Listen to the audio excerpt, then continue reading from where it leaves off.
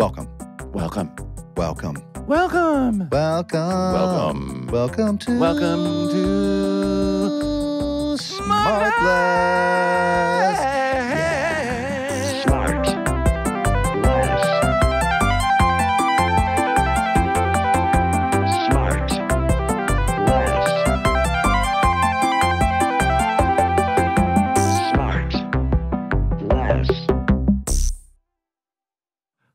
I feel like I want to get into talking to you guys. I really do. I miss you. Sean, I owe you a call. I know that you FaceTimed me the other night, and I never called you back, and I'm just realizing that now. That's okay. And I miss you desperately. I miss you guys, too. And are you okay in Chicago? Oh, William, thank you. Yes, Are I'm you? okay. I mean, it's other than the sirens going off every fucking night. And the guy across the hall from us has a dog, and they leave their door open, and it barks so loud it sounds like it's in our apartment. And then it gets all the dogs down the whole hallway going. Every dog starts barking. Wait, have you talked to him about it, or No, given him a hairy eyeball on the elevator at least? no, I don't. What are you guys about masks? Like people in this building On still- dogs? No. They are carriers. No, like some people in the building don't wear masks anymore, and some people are like, "Oh, the mandate's over." So, I would like to do it based on how they look. Like, ooh, you need a mask. you know, You know what I mean? yeah. But what else? I always forget to bring a meal to rehearsal too, so I'm kind of hungry all the time. We only get 20-minute breaks. So if I run home, isn't this an amazing story? If I Super run home, relatable. Maybe the soldiers in the Ukraine would like to hear about your 20-minute breaks. Yeah, maybe they want And to talk about your not- tech rehearsal. Snacks aren't great. Wait, are you going to start complaining about your blocking next? Yeah. yes. Oh, thank you for bringing that up. Wait, take it up with the director. We don't want to hear about the blocking on your play. No, so I have 20 minutes. I don't know what to do. I never have. Anyway, I'm always hungry. Yeah. Yeah, Jason? I don't have any complaints. I just feel for my fellow citizens around the world. Likewise. Gosh. Sean, you would have loved it last night. I had Jason's wife, Amanda, here at the house and his daughter, Maple, But no, to Jason. have dinner with my folks. And not Jason. No, No, he was- because today's Saturday. Yesterday was a work day. So you're starting dinner at 5 o'clock. That means I still got 2 hours of work left. By the way, what a joke, says the guy who, since January 1st, has played 34 days of golf, and none of them on the weekend, by the way, because he's not allowed to play on the weekend. Because that's family So time. let's talk about work It's family days. time. Wait, is that a new rule? It is a new rule, and I feel good about it. And I'm also, a new rule is, this is also something our Really citizens relatable? in strife around the world Does are it going have to do with your Tesla? Go ahead. No, it's I'm going to not play every day. Okay. Oh, wow. Oh, You know the term hero gets used a lot, No, but I mean, in listen. this case, Listen, we actors are, it's easy. Okay. And people Yeah. that say, oh, it's so hard and the hours are so, just please, we're so lucky to be doing but what let me we're tell you doing. something. When I run lines with Scotty, just to memorize lines, run lines. Sure. Tracy is like you run lines, like you memorize lines. Mhm. And I have such a short temper with him, and it has nothing to do with him. But I'm like, okay, so I come in and I say, oh, relax. Okay, then I say, well, yeah, but it's only 4 lousy hours. What can go wrong? And he says, no, it's. I go, go back to the previous line. I can't really. Does he correct you on every word, every syllable? Yeah. and does he come to rehearsal and sit out in the audience? And do you go line and Scotty's there No, for the actual performances. during Could you the imagine? performances? Can he maybe have Line. like a fanny pack that's got snacks in it or something for you? I know. Oh, that's a good Scotty, idea. Can you make me a fanny pack with snacks, a pack snack, a snack? You know, it's almost a like fanny he's snack walking pack. you, like he's a dog walker, but for you. And he's got a fanny pack, and he could have some wipes and stuff. It's a for you. snacky pack. wipes. Scotty with the snacky pack. We tried to buy Sean that toilet too, and then it wouldn't work, right? Sean? Yeah. What's Jason and I wanted to buy you a fancy toilet. I know, that was so nice. Yeah, listeners. Yeah. So when we were on the tour, you'd learn a lot about someone when you're living with them, and sweet Sean, as privileged as he sounds with this past 5 minutes, he was completely unaware that the the toilets with the washlet has snuck up on him, and he'd never heard of it before. You know, those Toto toilets that like most people don't shoot know. a geyser in you, and no, I mean people know about them. Not a lot of people have them, but I mean it's like it's this bizarre new technology in. It's a bidet built into the bath. Yeah, so we tried to buy. Jason and I tried to, after learning of Sean didn't know for his birthday. I came out of the bathroom. I was like in awe. I was like, oh my God, there's these switches. It can clean your ass. And then it blow dries we your were ass. staying in a hotel that had one, and he couldn't believe it. And we're like, come on, you'd never. So we know that he's away in Chicago. He's doing some remodeling in the castle there in L.A. And so we tried to arrange with his husband to get a new toy put in there, and it ended up being more expensive than the toilet itself. Toy. You had to tear down the wall and to go into the pipes and everything. But it's the thought that counts, and you guys are so sweet to think of that. And I was going to get you guys Porsches, but it just didn't work out. Well, there's still time. There's still time. Maybe try again. It's the thought. Speaking of still time, we're running out of time because we have a great guest here who has been really biding his time waiting and being so gracious. Sorry, that's my fault. And this is somebody who can relate to actor problems because this is a person who's been acting at a high level for longer than the three of us have ever, even known what the hell was going on in the world. This is somebody who started on the stage to great acclaim, moved into films, has made countless films over the year at the highest level, great performances. Not Dick Van Dyke.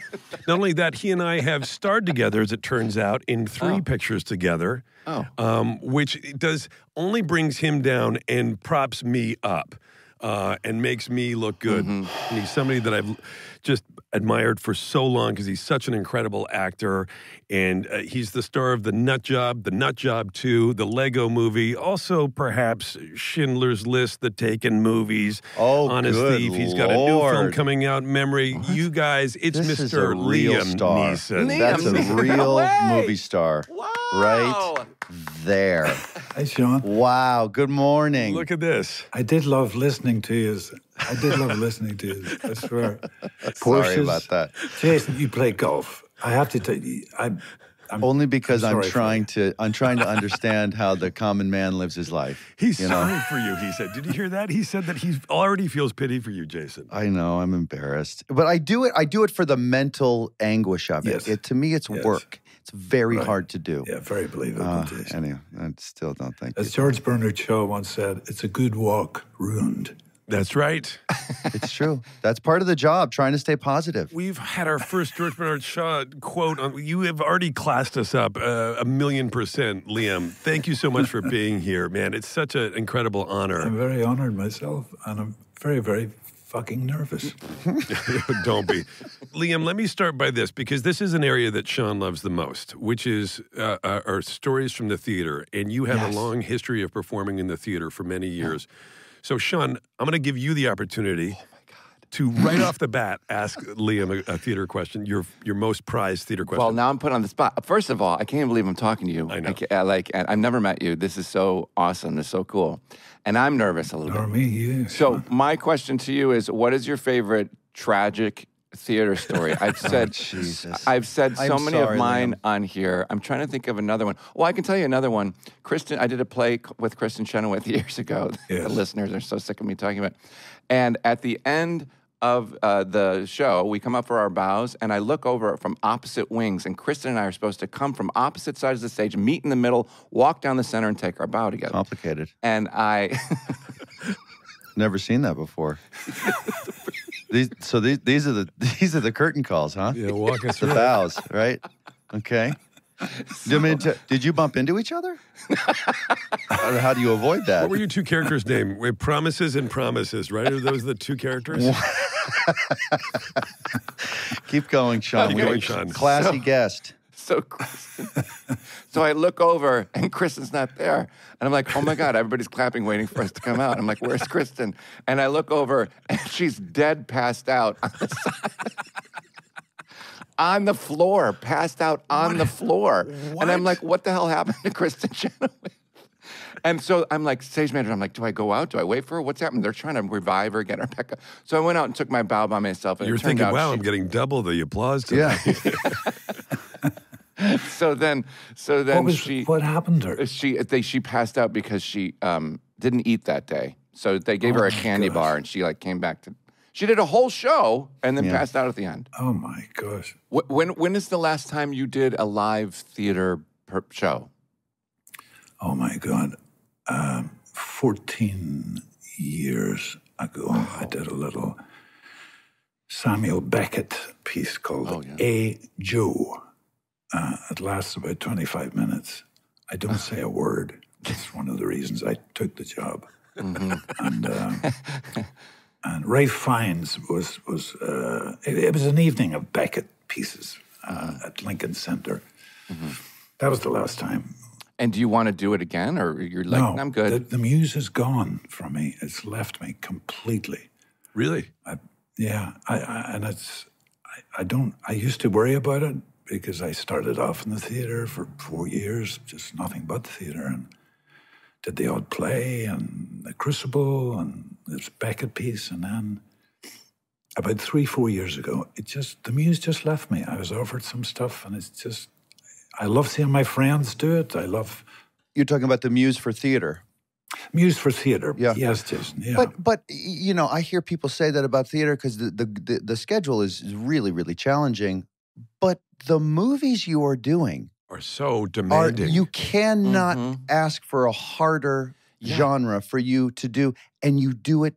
But I can understand maybe 1 out of every 5 films you're out there doing all the action stuff. But my God, the amount of stamina that you must have, and work ethic you have, and discipline that you have, and the shape you must be in, it's so incredibly admirable. Well, thank you. It's not a nice little 3-act drama down the street. I mean, come on, you need a break. Yeah, Well, maybe some little farce comedy, some sort of French farce, Noises off. bunch of doors slamming, bunch of grab ass. Yeah, that stuff's hard to do, Is it? Timing wise? Or get yourself a podcast, Liam. Yeah. Oh, God. Come on, look how cozy this is. Liam, I'm going to tell you something. I'm 51, almost 52, and He plays 36. He Let's plays not talk 36. about Look at age. him. Well, we won't talk about age, but I'll tell you this. I read a script the other day. They said, take a look at this. They send you, they're interested. And I read it, and the first scene said exterior night. And I said, I'm not interested. That's a true story. Liam doesn't care about that. Yeah, I mean, it does take a lot, those films you do. Look, we've all done it. It takes a village, right? Yeah. I have a little routine when I'm doing one. I get up, I exercise for 30, 35 minutes maximum. That's it. No more than that. And, when you're doing the junkets and stuff, say, oh, you do your own stunts. And I always say to them, please listen to me. I do not do my own stunts. I don't do that at all. I do my own fighting. That I like to do. Yeah. But stunts, no. Jumping out of windows and falling over chairs. Wait. So you're doing your own fighting? Yeah, the fighting's no bargain. That's not simple. Yeah, but it's like learning a dance, Jason. You must have but done it's stuff still. like that I before. did actually. The last big fight I did was with Will Arnett on Arrested Development. It was supposed to be. It was supposed to be funny because it lasted so long. 2 idiots that don't really know how to fight. They just end up on the floor wrestling, and they kept cutting back to the scene, and we're still throwing. So we had to shoot it over the course of it was like a 15-minute fight. It literally put me in the hospital. We had to shut down for a few weeks because I was so exhausted. And this was 20 years I'm ago. a lot to handle. You'd say that. You're a lot to. You got a real back on you. Sure. Yeah. Okay. Oh my God. You play golf every day? I play golf. Fit, Now, Jason, I come only on. play 9 holes a day. I can't walk 18. No, that's not true. Right. But Jay, I asked you about the last episode of the latest Ozark chunk. Yes. Where the guy comes in and beats the crap out of you. I'm like, was that you? And you're like, no, are you fucking kidding me? No, I for a while there, I kind of thought, oh no, if there's some kind of a stunt, I want to do it. It'd be kind of, and then a stunt coordinator took me aside one day and he said, hey guy, I know you're trying to do the right thing for camera and everything by having it be your face, but you're taking money out of this guy's pocket over here who's just standing on the set ready to double you. That's and true. he gets paid for every take. So if you just sit there and try to be a hero, this guy's trying to make a living too. And I was like, oh. So I learned that lesson early on. Liam, I'm sure you learned it way before I did. And he's going to make you look good. Exactly. Too, you know? Yeah, he's going to make you look good. Yeah, on top of it all. Yeah. Yeah. So when Will kind of said that you guys on nut jobs up, you've got to look for some of those jobs sometimes that are nice and cushy, maybe just with a microphone, preferably like an animated film. But even if it's on camera, maybe some sort of nice domestic, dramedy or something. Yeah, but I don't get to kill people, you know. You could have a dream sequence right in the middle of like a Thanksgiving dinner, you know? That's true. Yes. Liam, wait, you touched on something I wanted to ask you about, which was, obviously you've done tons and tons of such phenomenal work in your life and your career. And, one of the biggest ones out of all of them was, of course, Schindler's List and with Ralph Fiennes. And then here I am years and years later watching Clash of the Titans. And it wasn't until the end of the movie I was like, oh, wait, those two were in Schindler's List too. Like, that's how great you are. I completely forgot that you both were in another movie together. And so do you have a relationship with Rafe? Like, did you know him? Did you build a friendship? No, he's a really, really good friend. But I remember when we shot that was the first, we did two, Clash of the Titans and Wrath of the Titans, was it? Yeah. Mm-hmm. And the first one was... That was nearly 13 years ago. But when Rafe comes on, he's playing Hades, the god of hell. And I'm Zeus, the god of gods. And he comes, and he's my brother. I couldn't do the scene. I couldn't look him straight in the eyes. I had to keep looking at his forehead. Why? To make you laugh? Why? Because he kept cracking you up? Well, we just... we're dressed in wigs and beards and all this stuff. And it's like, oh, come on. It was so good. I couldn't do the scene with him. I just had to keep looking at his forehead. There are people that you have that kind of relationship with, where you have that kind of chemistry that they just make you laugh. And when I was doing Arrested, it was Tony Hale who played Buster, and we would often come into a scene together. And so we'd be on our start mark, and the AD be looking at us, about to give us our cue. And like right as you could hear the dialogue, we're about to get the cue, Tony would immediately kind of go into his character of Buster. All of a sudden, he'd be standing there, and then all of a sudden, he'd go, raise his eyebrows. Ooh, like this, get ready. And as soon as he did that, I couldn't stop laughing. And so I'd come into scenes laughing already because I've just corpsed off stage. You know what I mean? Yep. Oh, God. Now, speaking of people that are unprofessional and can't keep it together, Laura Linney, your friend, boy, we finally got through that show. How have you managed to stay friends with somebody that undisciplined and untalented for so many years? I know. Come here. So when am I going to see series 3, part 2? I've seen part 1. I love the show, by the way. This is I really do love of Ozark, yeah? Ozark, yeah. Ozark, Yeah, yes. Thank you, yes. No, it's coming the end of April. End of I'm not April. sure when this is going to air, but probably right about now. And that Laura, my goodness, is she good? Yes. She's... you guys have been friends for many, many, many years, right? And she's got so many great stories about you, and I'll bet you of her. But it's just sorry, listener, for just a second. The listener can relate to this. Anybody in any working experience, work environment, if you love the people that you work with, you don't spend a minute working ever. Right. And she was just so incredible in sort of washing the whole set with her good vibes and positivity and warmth. And do you think she'd say the same about you? No. Between the two of us, we got to something right in the middle. You guys worked together originally. Is that how you met? Yeah, I'm trying to think. Am I totally forgetting a big thing you guys did together, or was it just a social? No, we did The Crucible on Broadway. Okay. And then we did a film called Kinsey. He was a sex researcher. Yeah, absolutely. And Laura was my wife in that. Yeah. And then we did another film with Antonio Banderas. Mm-hmm. She was having an affair with him. We were married. She cheated on me in Ozark, too. You're still angry. I love that Liam is still angry about it. It's just a movie. especially Antonio Banderas. He's so ugly. I mean, it's like, come on. It's the hallmark of it. I don't want to embarrass you, Liam, but it's a hallmark of a great movie star that you barely remember how many movies you've done or what they are. And for us, like as sort of like fans, we're like, this is so exciting to have somebody who. Well, do you know something? I'm not blowing smoke up my ass here. Just prior to Christmas past, I finished my 100th film. No way. Wow. That's crazy. I couldn't believe it. I mean, Tony Hopkins used to say, anytime we see each other, give each other a hug. And I said, how's it going, Tony? And he says, great. He says, I haven't been found out yet. I feel the exact same. But Liam, I'm not great at math here, but if you did 4 movies a year for 25 years in a row, that would give you 100 films. So, I mean, to do, doing a film as an actor is a 3-month shoot. So if you did 4, I mean, that's working 12 months a year, every year for 25 years. Not really. Yeah, I mean, I started,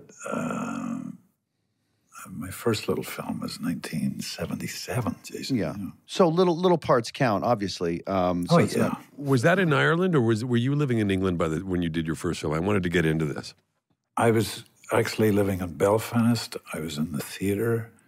There were bombs and armored cars going. It was just like it was a bit like Ukraine. I can imagine at the minute. Yeah. And I was in this theater called the Lyric Players Theater, and we played 6 nights a week during the height of the Troubles. That theater never closed. A couple of times there were bomb scares where soldiers would come in. We'd have to go out onto the street with the audience, and then, okay, all clear, go back in again. And go back and do the show. And what is that experience like? Because, for us, obviously, we're such pampered, guys who have not had to experience anything like that. But to do a play in an environment like that, it must feel so far apart. Does it even feel like show business, or does it feel like what is your mindset doing a play day in and day out with real, threat just outside the doors? Well, my mindset was, I was just so thrilled to be acting. Yeah. And getting paid for it. Yeah. And it was literally as simple as that. And, I was 24 when I turned professional, and, still pretty much a kid. And, all this shit was happening out in the streets and stuff. And, but I don't know, I felt I was in a bubble, my own bubble of joy. Yeah. Doing these plays. We did a different play every 4 weeks, Wow. We'll be right back.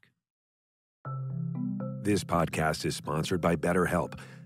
Life can be overwhelming, and many people are burned out without even knowing it. Symptoms can include lack of motivation, feeling helpless or trapped, detachment, fatigue, and more. For me, it's a feeling of just like a really tired. I feel like this inexplicable fatigue that I just can't seem to get out from under. And maybe it's because I'm not taking enough time out for myself, or I'm not getting the kind of sleep that I feel like I want to get, or I'm just burned out because of life, work, family, all of it. And it can feel overwhelming. And I ask myself the question all the time, what am I feeling right now? What is this thing? Am I sick? What is it? And I think it's that moment when you're asking yourself the question that you're actually getting closer to figuring out what you need to do. Because we associate burnout with work, but that's not the only cause.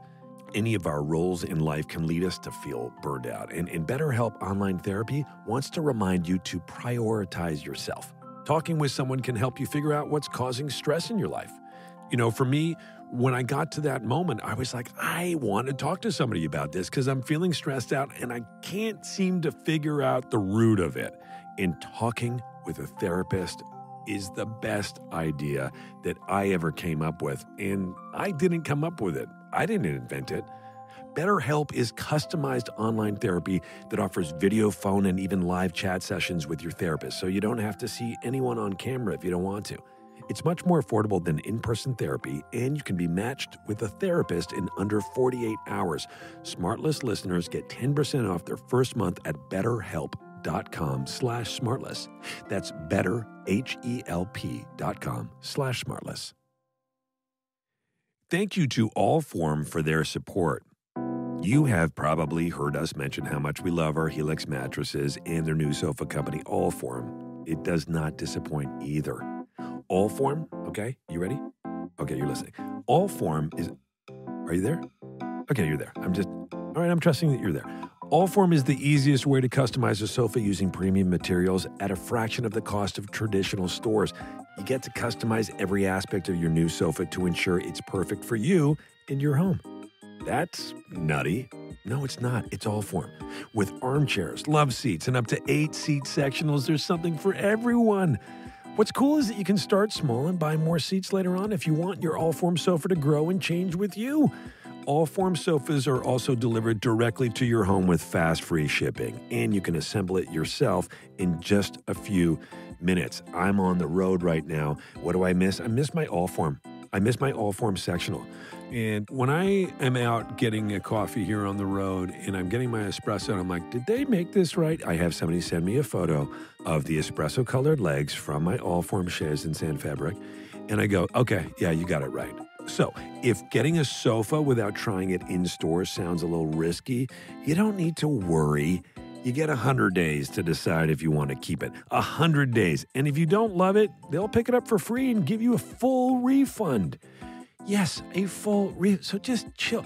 To find your perfect sofa, check out allform.com/smartless. And Allform is offering 20% off all orders for our listeners at allform.com/smartless. Allform, you love it already. SmartLess is supported by Athletic Greens, the one thing with the best things. So you got no need to buy tons of supplements. You know, measure this one out. I'm going to get this, and I got to take 2 of these and 4 of these, and stop it. Athletic Greens is your all-in-one nutritional insurance, you dummy. I'm kind of talking to myself because that was me. I mean, I'm going so nuts with this thing. I'm shaking it. I'm putting Athletic Greens in the water before a Zoom meeting. So people are like, what is this beautiful son of a gun doing? Drink? What is that? Whatever it is, it's working because he looks incredible. Were you born in a ring light? I mean, look at this guy. So what exactly is it? With one delicious scoop of Athletic Greens, you're absorbing 75 high-quality vitamins, minerals, whole food sourced superfoods, probiotics, and adaptogens to help you start your day right. This blend of ingredients supports your gut health, your nervous system, your immune system, your energy, recovery, focus, and aging, all this stuff. It's lifestyle friendly, no matter your lifestyle, whether you eat keto, paleo, vegan, dairy-free, or gluten-free. And right now, pull up a chair. Right now, and I'm going to get real with you. It's time to reclaim your health and arm your immune system with convenient daily nutrition, especially heading into the flu and cold season. It's just one scoop in a cup of water every day. That's it. No need for a million different pills and supplements to look after your health. To make it easy, Athletic Greens is going to give you a free 1-year supply of immune-supporting vitamin D and 5 free travel packs with your first purchase. And all you have to do is visit athleticgreens.com/smartless.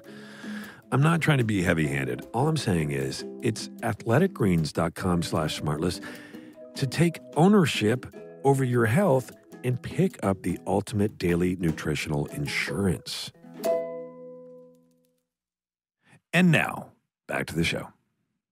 So there at 24, who was the Liam Neeson for you at 24? Who were you looking at and going, my God, if I could have a career that lasts that long and hold that amount of relevance that long and be at the top of my game at that age, now that I'm 24, I hope to be that age and doing that well. Who was that North Star for you at that point? God, that's a good question. Well, certainly my ambition then would have been, it wasn't, I never thought of movies at all. That was really unattainable for some reason. But I thought, wouldn't it be great to be in Britain's National Theatre? Yeah. As a regular player, you know? That was about the height. Who was of the it. big shot in the National Theatre at that point? Does it go back too far to say John Gielgud? Oh, no. Maggie Smith, Judi Dench. Yeah. Robert Stevens, Colin Blakely, who was my hero. He was from the north of Ireland too. Yeah. But it was that. It was based on theatre. And then was Albert Finney doing work in the National Theatre at that point? No, not he. 1976, he did a Hamlet. Yeah. Which was very, very good, which I saw. I'll bet. My God. Yeah, it just seems. I've just been so lucky, Jason, and I genuinely mean that. It's just been. But you're doing theater, and you say, and I'm glad Jason brought that up. And you said that you never had any ambition to do movies. It felt like just probably so far away from where you were at that time. Sure. Yeah. But then you do a film in Belfast, your first film, and then the first time you're on a movie set, do you think like, yeah, I could see this seems about right? Like. Did it feel comfortable? No, I didn't have that. The first movie was for an evangelical outreach who were making a film in Belfast, believe it or not, of Pilgrim's Progress. Wow. John Bunyan's Pilgrim's Progress. And apparently the little film is still touring Africa and stuff, to get converts and stuff. Oh, wow. Wow. The evangelical religion.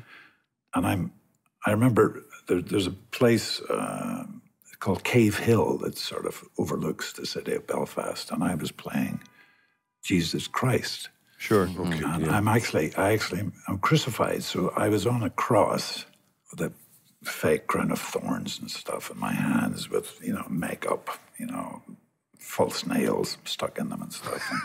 And I remember thinking, why are they not rolling the camera? Why are they not saying action and stuff? And they were all, the team of the evangelical people, they were all praying. Oh, wow. And I was standing there and I was like, my arms were getting so shaky. And I'm looking down on Belfast and I'm seeing armoured cars going up and down and sirens going and stuff and thinking, this is fucking crazy.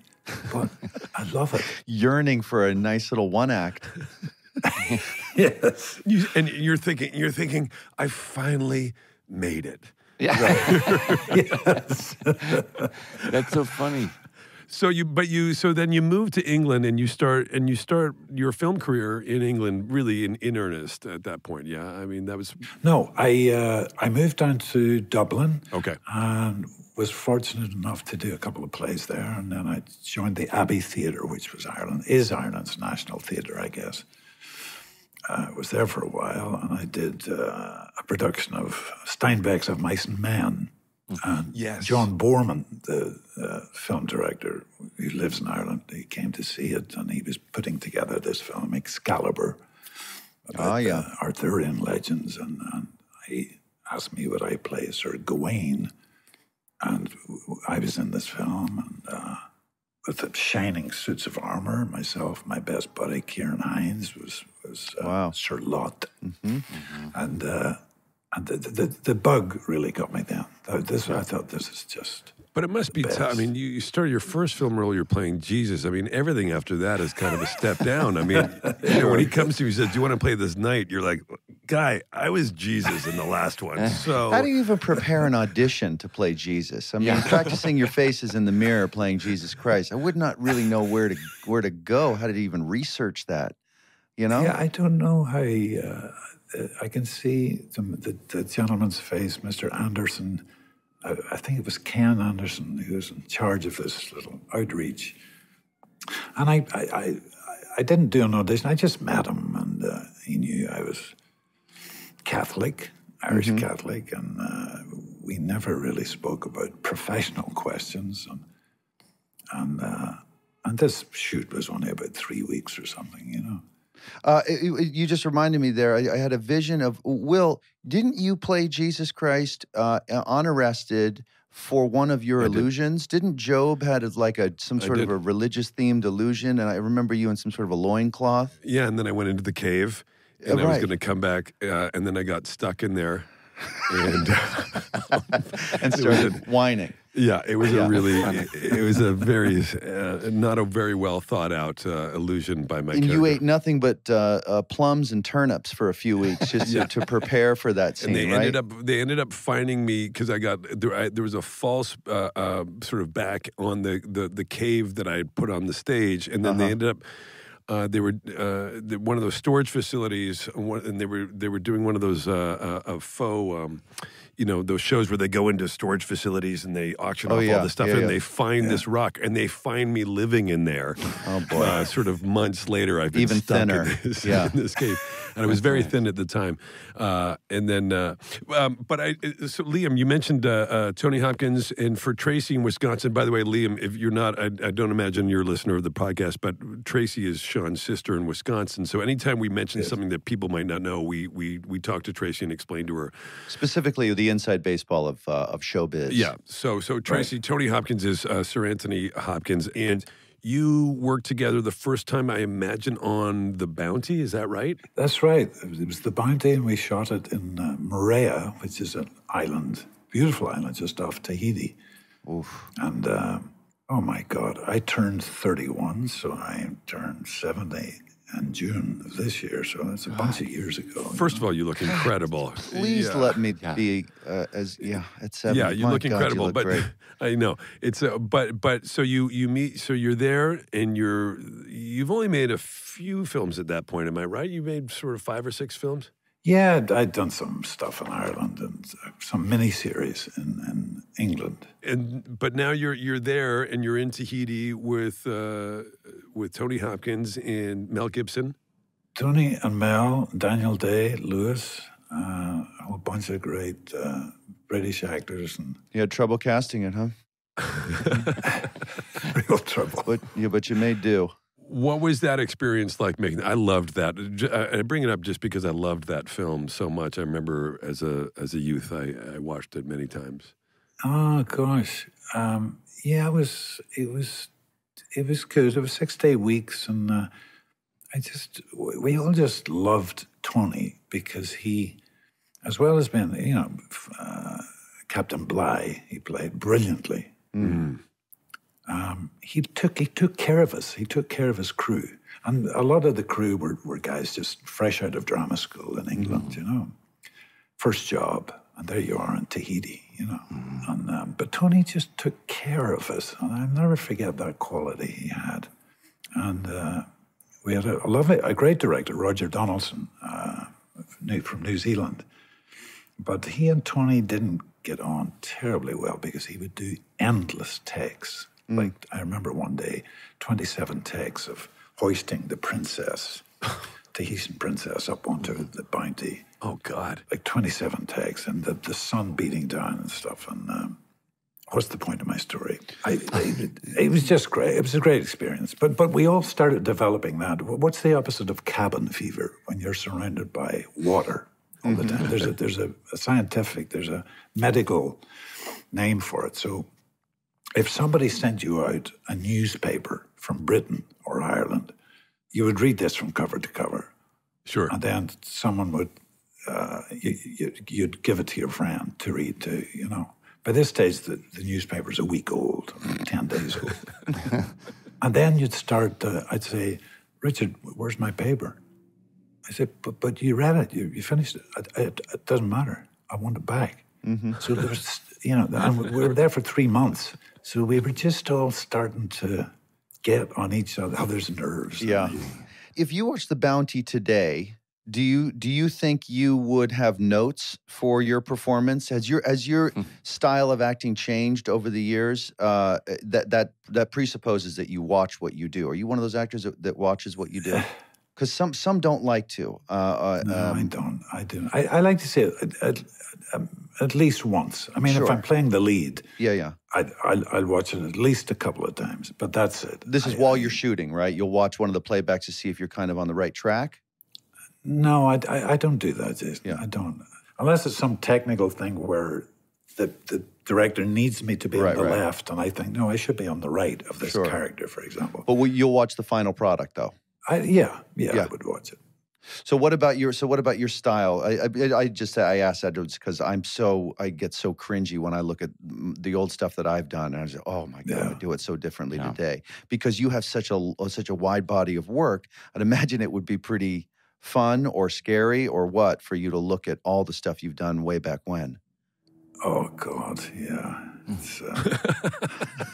It's overacting, isn't it? I don't know if you ever feel that. Anytime I see something, I think, oh God. That's what I notice. I try to do is do less and less every year. Yeah, yeah. If I do something, I used to when I was younger would watch it once, and now I don't watch anything I do. And if somebody comes up to me and says that was really good, I'll check it out. But if nobody says that to me, I don't need to see it. Yeah, but Sean, you were on a very popular comedy sitcom for many years. The Millers? Yes. Yeah, the Millers that we were on together.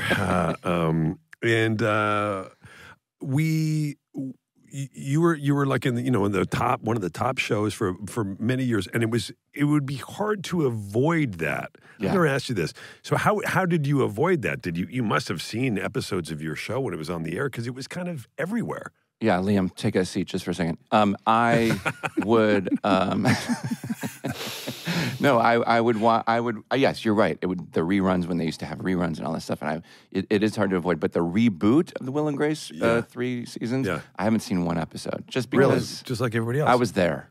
Yeah, just like everyone else. I heard that. So you wouldn't have viewing parties, Sean, of your stuff. God. No, maybe when I was like 27 and I was on it. 20. Liam, I want to ask you something. Because you mentioned 100 films, it's just an unbelievable accomplishment. There has to be an award for that or something, or we'll make one for you and send it. And by the way, that includes, narrating documentaries and stuff. Yeah, like but that, that's... And let's not forget the one you did with my sister called Satisfaction, where she played a little rock and roll star. And wait a second. Oh, Is that yeah. true? Oh, yeah. Yes, she played absolutely. the lead of a band. And what did you, I forget. Oh, I saw that Did movie. you play the manager, the band manager or something? No, I was a retired ex kind of Keith Richards sort of guy. Yeah, I think they wanted me to manage them or so, yeah. You did not submit that year for Academy consideration, did you? No. No.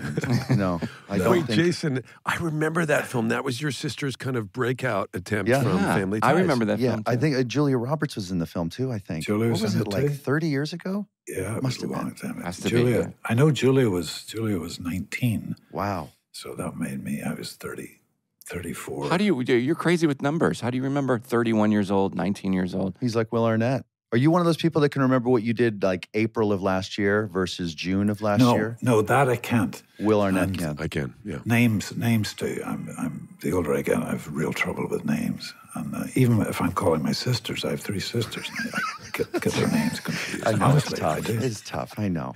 Jason's the same with names. Jason's the same with faces. I was just going to say. Right, Jason? I think I discovered my smallest dog yesterday, who, we've had for 8 years now.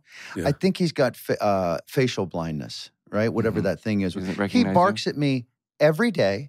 Sure. And usually about 30 seconds after he just saw me last. And he'll look at me like I'm a stranger that's just broken in through the side window and I'm coming in to do a lot of damage. I'm like, guy, I just fed you.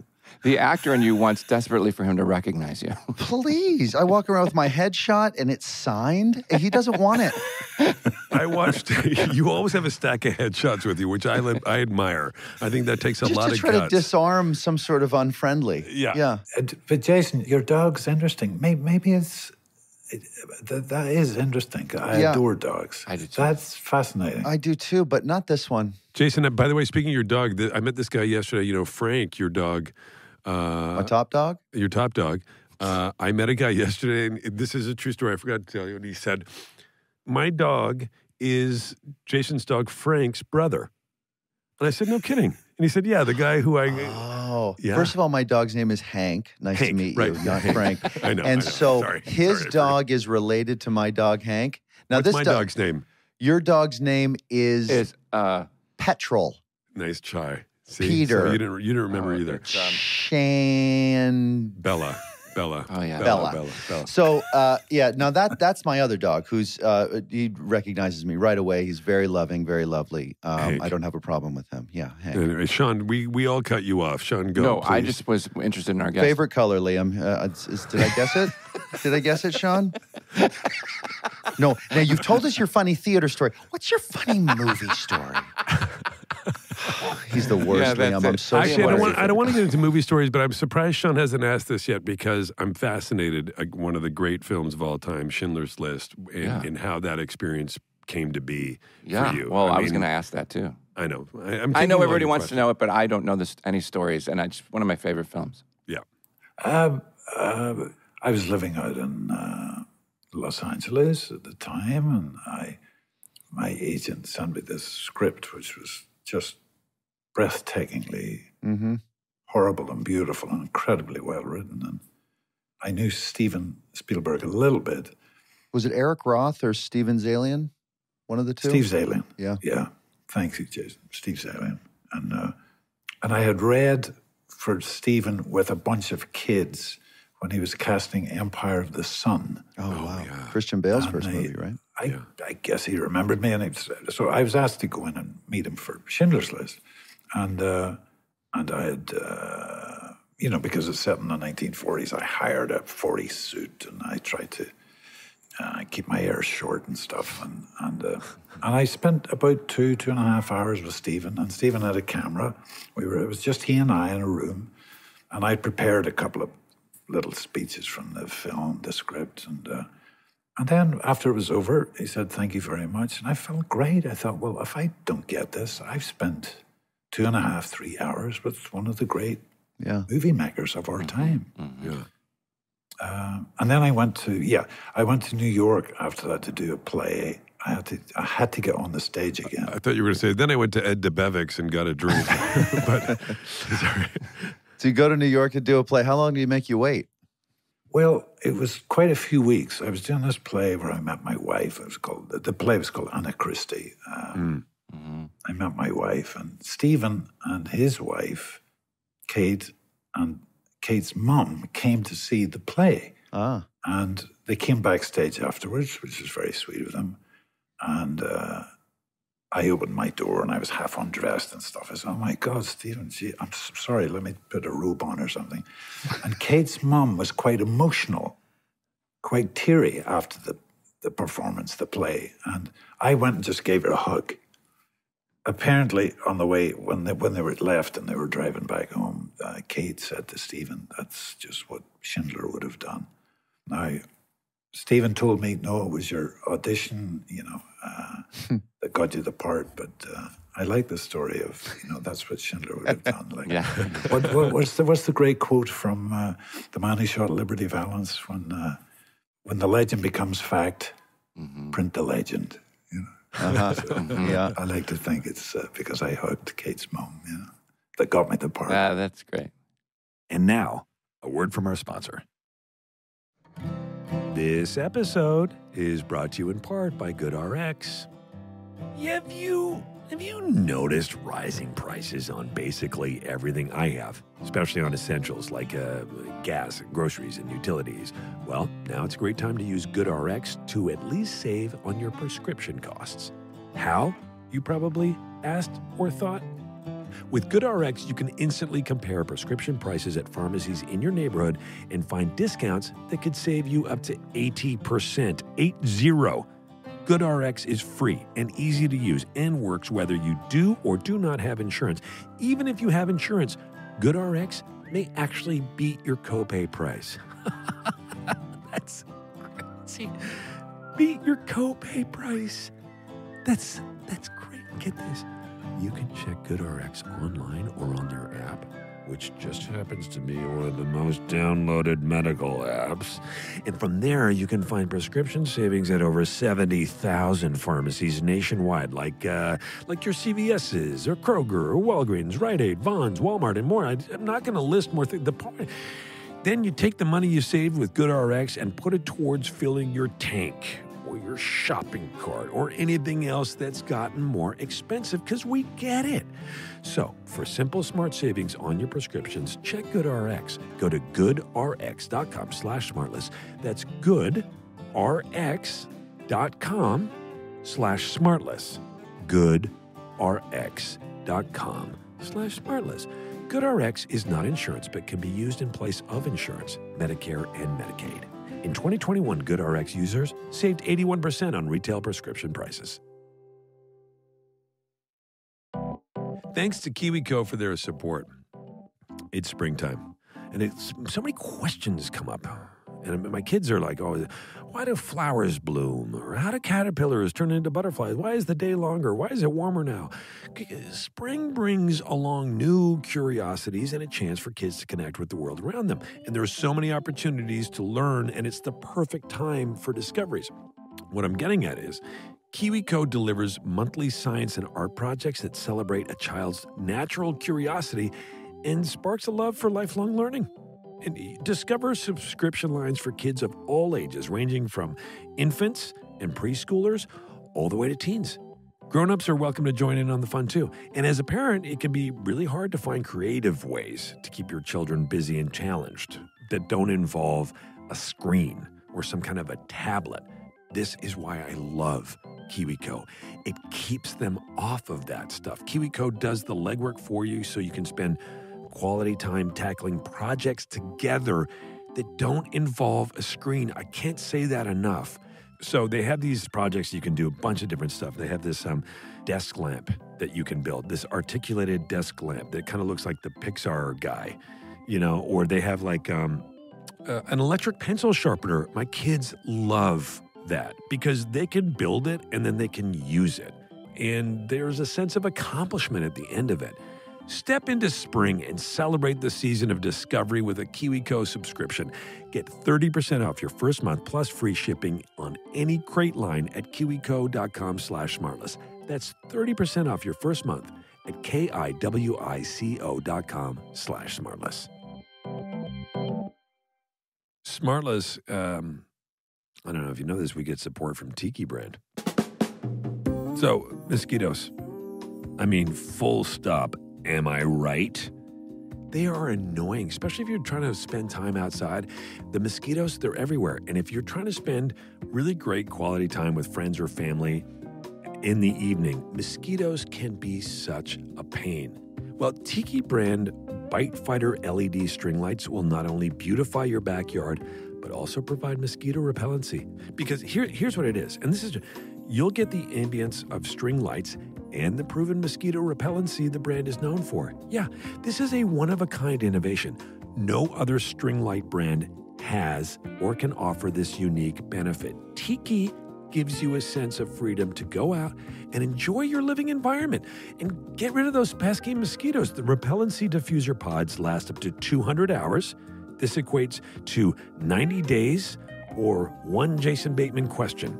The Bite Fighter diffuser pods can be replaced after their 200-hour lifespan and can be switched off, allowing you to enjoy the glow without wasting repellent. Plus, configuration can be customized for protection in yards or on decks and patios. This is what it sounds like without the Bite Fighter diffuser pods. Oh my God. Guys, let's go inside. This is what it sounds like with the Bite Fighter diffuser pods. Go ahead, Jason. Ask your question.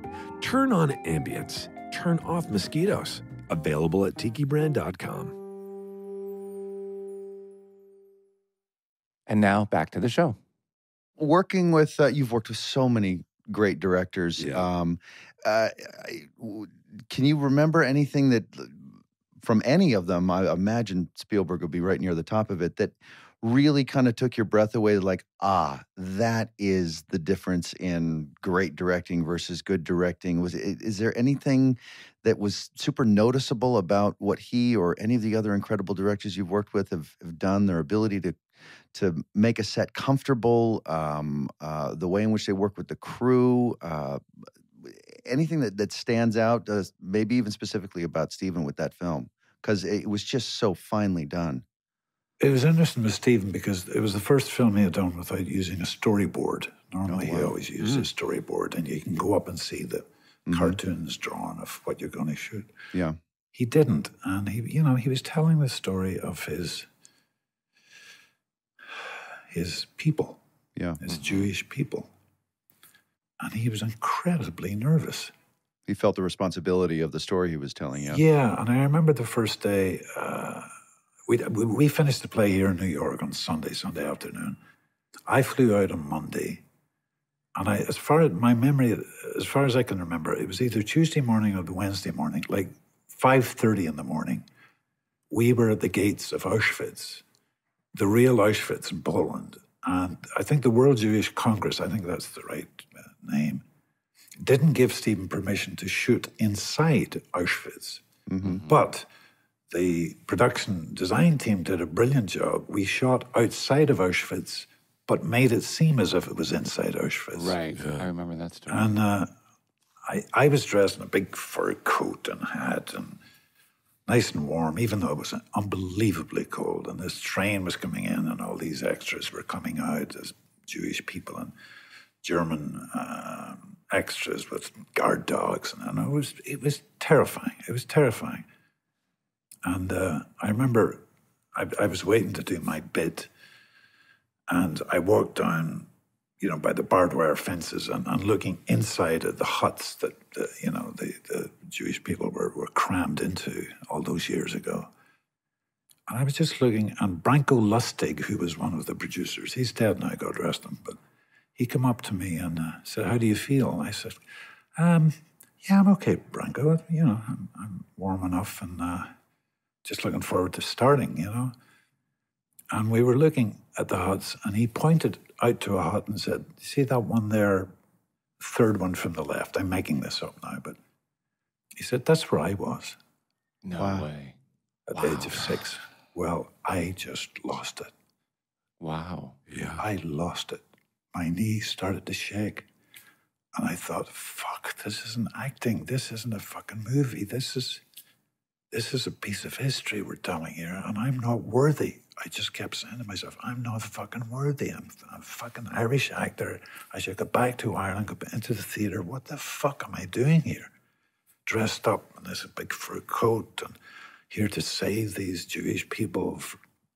It was terrifying. And but Stephen was great. And it's a little scene where I pull one of these girls, little Jewish girls, up, because these prisoners shouldn't have been sent to Auschwitz. They're supposed to be working in my factory, because Oskar Schindler had this armaments factory. Yeah. Right. And he was there to save their lives. Otherwise, they were going to die in Auschwitz. So I go up to this guard and say, "How dare you do this? These are my people. They have to go back."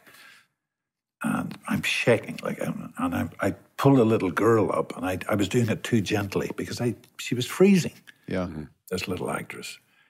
And Stevens came over to me and said, "You got to listen, stop the niceness, grab her, pull her up. Her life's at stake here, Yeah. So I apologized to her. I said, "Look, I'm going to grab you quite roughly and pull you up so that this guard sees you." She was only about 7 or 8 years of age. And I'm supposed to say to the guard, I need this little girl, look at those small hands so they can clean the inside of metal casings for the armaments. But I could never quite say the line right. You're speaking in German at this point, right?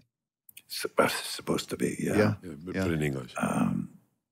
But anyway, I'm rambling, Jason. They're all different. I love this. All the directors are different. They're all. Well, listen, Liam, I have you just reminded me the first time I saw that film, because I've seen it a few times, like a lot of people, and so incredibly moving hearing you talk about. I can't imagine feeling that. And it comes across that sense of responsibility that you felt in that moment. And I remember I was at the theater, the old Chelsea Theater is, I don't think it's called that anymore, but on 23rd at 8th Avenue. I was living in New York. And oh, yes. Yeah. Yeah, and I remember I was seeing that film, and there was that moment where there's the chaos of everybody coming off the train and stuff, and everybody's freaking out. Nobody knows what's going on. And at that very moment, in the theater itself, the fire alarm went off. So they've got those little lights that are blinking. And there's a sound going, woo, woo, and the blinking. And it was almost like it happened. Wow. that it was part of the film, and people started freaking out in the theater, and people were openly weeping because it just heightened an already very heightened moment. Yeah. And it made everybody, and it forever changed the way it was just such a visceral thing to actually have happen in that moment. And what do you get into that is not really, really hard work like you usually do? Yeah, are you still boxing too? Or is that part of your regimen? I have a bag. Well, I have a gym, and I use a bag sometimes. But I just like to read. I'm an avid reader. Really? Yeah. Wow, you guys we're very similar, Liam. Easy. Yeah. Will. No, Liam and I are very similar. I like to read, and I also have a bag right out the door here. And Jason has a bag, but he keeps it behind the toilet, and he just goes in there for a couple of minutes at a time. Or he plays past the bag with one of his Hollywood friends. But don't use too much of it. Yeah, I got to get through the night. Yeah. Liam, I would like to ask this question. What drugs have you dabbled in? Because here's the thing. Here's the thing. He's our secret weapon, Liam. He's the best. Keep going. Sorry, Sean. No, please. When you're doing, like you said, 100 things, like 100 films, whatever, docs and everything. Sure. And you're traveling, and the time changes, the night shoots, and this stuff. When you were younger, you're like, how am I going to get through this? You had to have partaken into something to get through all of those many, many films of just endless months Are you of shooting. Cindy Adams? What is going on? Do you want him to admit to drug use? I'll talk to you about we've talked about the drugs we took. Go ahead. I took mushrooms. Tell Rona Barrett what the last time you participated in some sort of illicit drug use. You don't have to answer that if you don't want. Okay. I'll bet the way you stay up and peppy nowadays is all that exercise. I'll bet you eat well. Sounds like you're staying nice and sane with lots of reading. It doesn't sound like you're doing a lot of things to slow yourself down or hurt yourself, huh? No, that's about it. It's very boring. I mean, I fly fish. I love to do that whenever I get a chance. Wow. And, we should hook you up with Jimmy Kimmel. He likes to fly fish. Jimmy is, yes. I'm going to go to Jimmy's lodge sometime this year. I don't know when. I was supposed to go last year. Oh. There's a big group of us going in a few months. We're going to send you the invite. Come on up. We're going to go this summer. And you can teach me how. Are you really? Yeah, swear to God. Yeah. Oh, it looks spectacular. It's stunning. He's really done a great job with it. I can't wait. Oh, that's terrific. I can't wait. Wait, Sean, you still want to know about Liam's drug use, right? No, that's okay. Sorry, Sean. No. All right.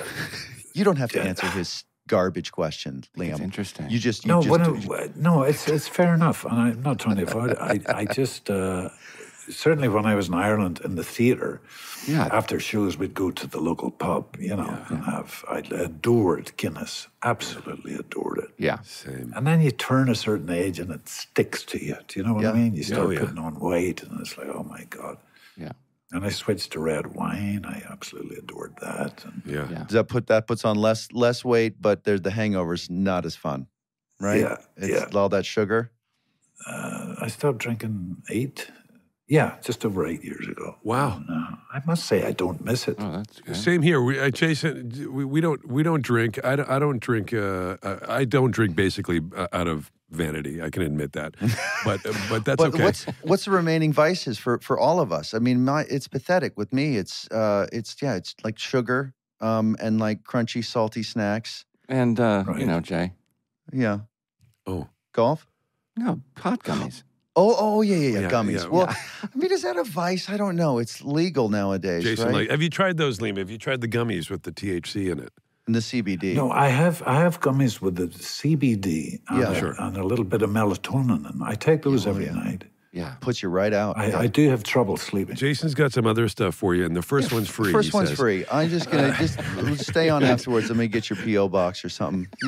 People still use PO boxes? Sean, you like weed. You like to smoke weed every once in a while. Well, I haven't smoked in years. I can't smoke it anymore. But I do eat the gummies. The gummies as well. You don't mind that. And then what's your other vice? You like you don't drink coffee. Do you Donuts. drink coffee, Liam? Are you a coffee guy?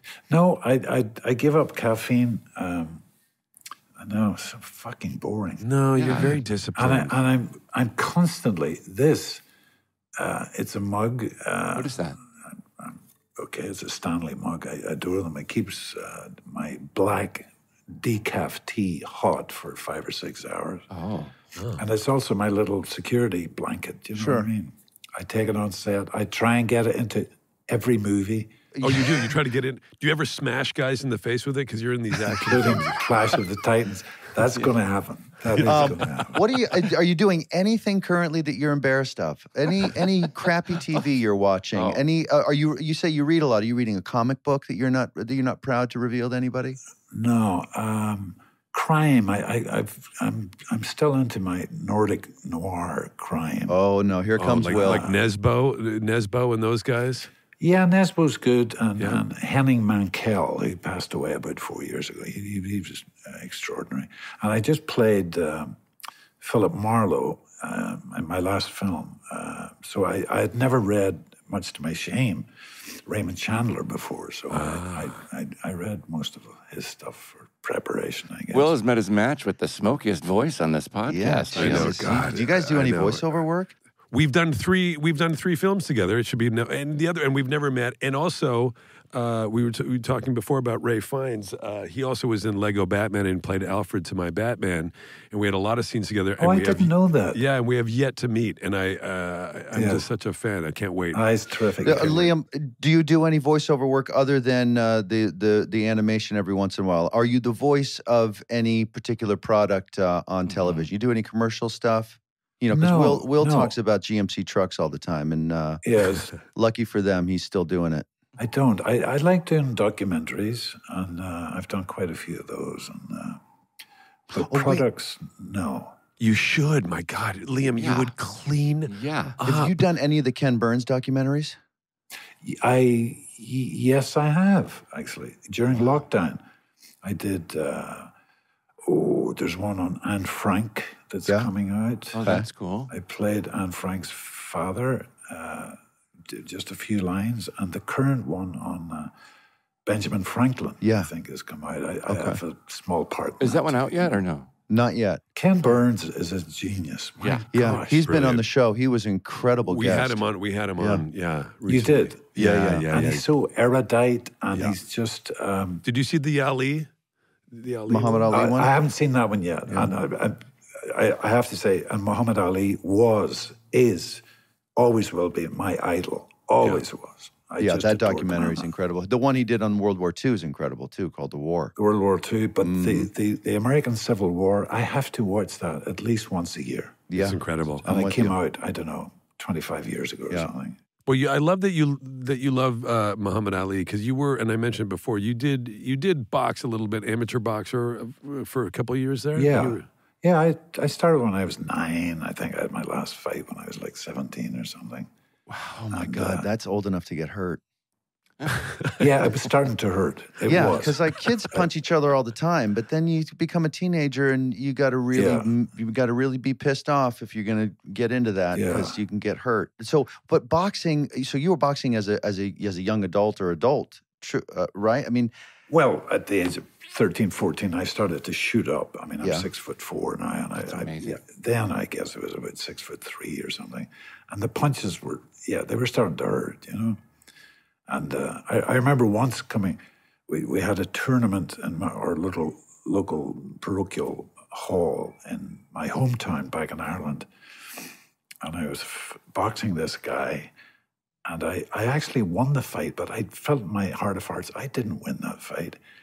But when I came out of the ring, my trainer said, "Okay, Liam, go on downstairs and put your clothes on."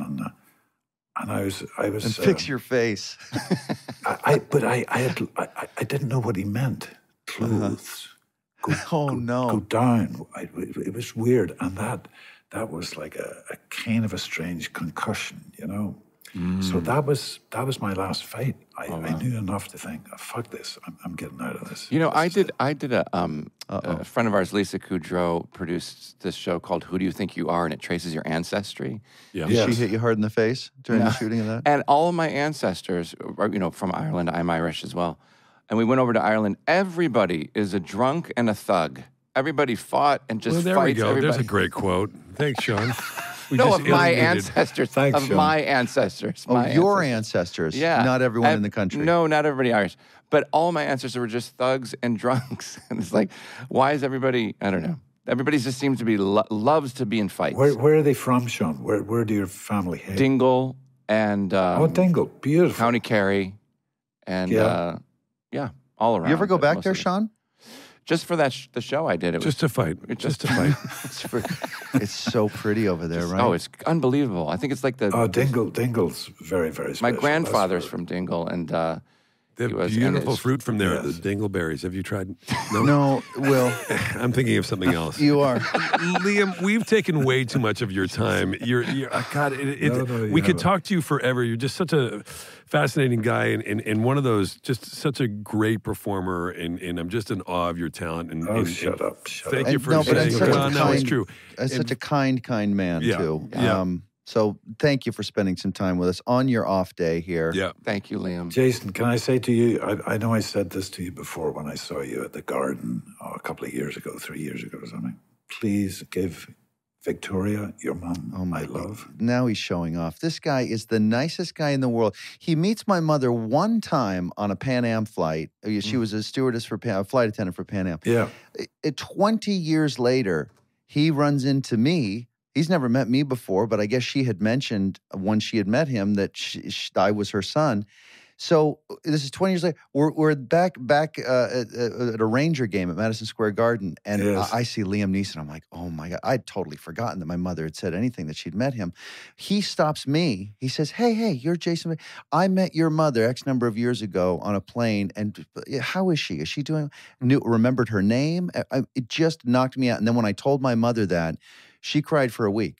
I mean, yeah. So That's so thank sweet. you you so much for being such a kind man. No, please. And Justine, too. Please give him my I love. will tell her for sure. And it's something, and I can't quite remember, Jason, but it was a flight from either Los Angeles to London, Pan Am, which doesn't exist, of course, Yeah. or from London to LA. I can't remember. And I was very vulnerable, not because I have a fear of flying. I don't. Something was happening, and for some reason, Victoria, your mom, spotted something in me, and she just took care of me. Yeah. She'd bring me tea and thank check God. on me Okay. every so often, and I'll just never forget it. And it was, she was Look at both these very guys. special. Just writing jokes. As soon as you said "take care of me," both of them wrote Well, about no, 6 luckily jokes he in followed 4 up and seconds. said with a cup of tea. With a luckily cup of he tea. said They're that. like, oh, they put their I pens didn't down. need to, yeah.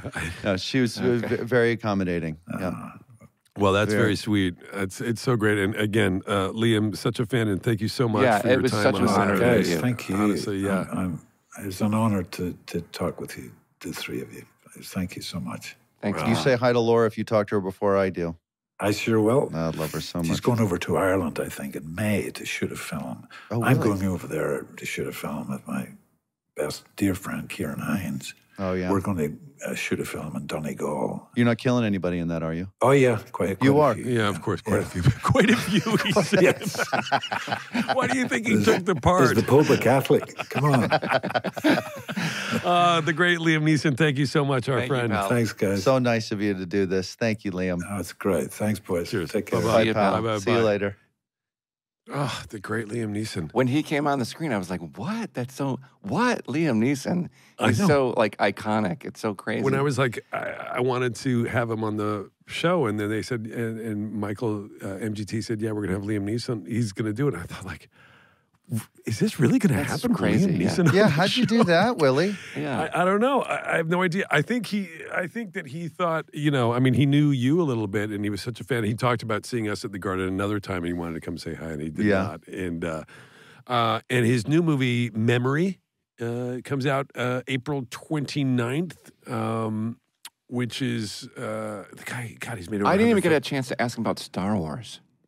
Oh I my know, God, that's right. Yeah. Sean. I mean, Too bad the there's not list- enough Star Wars in the world. I know, thank God. It's such a shame that we never had an opportunity to talk about fucking Star Wars.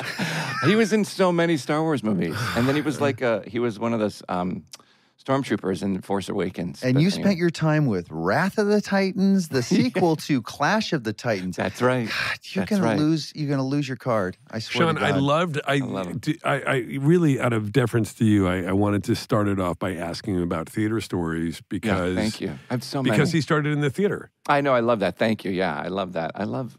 You'd think people would have like at the ready. Well, it turns out it does start to feel like the only embarrassing things in the theater happen to you. Yeah, and Kristen Chenoweth. Maybe and Kristen Chenoweth, and the time that you poisoned Kristen, I forget how the story went, but maybe she just had an anxiety attack because the curtain call was such complicated blocking. So let's just go back. So you came from either side of the, so it was sort of like a bi entrance. Was it a bi entrance? A bi entrance. Wait. Are we done? Bye. That's it.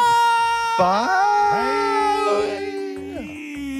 I don't endorse it.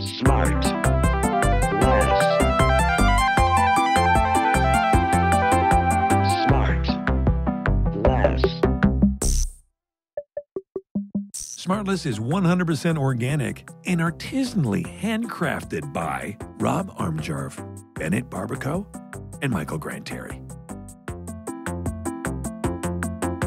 SmartLess. Our next episode will be out in a week wherever you listen to podcasts, or you can listen to it right now early on Amazon Music, or early and ad-free by subscribing to Wondery Plus in Apple Podcasts or the Wondery app.